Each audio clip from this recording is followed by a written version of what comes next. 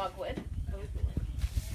So if you get a big stem like this, just take that and then break it up. There's lots of different, pieces here that can be used. I'm going to use this main piece right in the middle because it's quite full. I also, when I have little nubs like this, I trim them off. I'm kind of meticulous, is one word to you.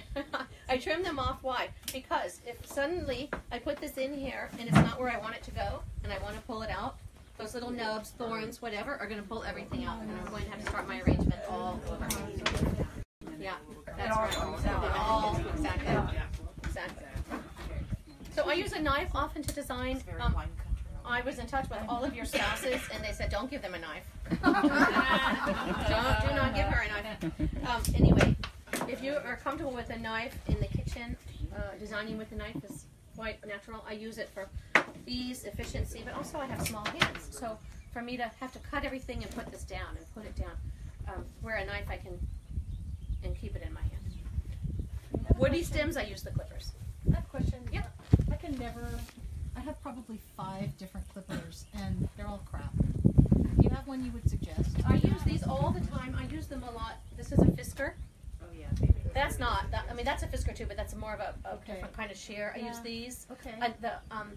The grippers are a little padded. And if you're cutting a lot, I just don't like the hard. If I'm doing this 500 times a day, I just want something that will stay Short. cutting. Yeah. Short, not. Yeah, I would get these. I get them at Home Depot. I know, $15. Oh wow. And sometimes Costco has one. Oh yeah, sometimes Costco. For one, you get like 3.